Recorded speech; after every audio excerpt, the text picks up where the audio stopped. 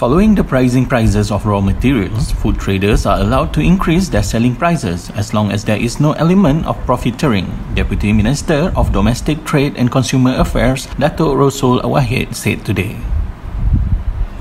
He said there were complaints and grievances from traders who said the prices of food items had to be increased as the cost of raw materials today have skyrocketed.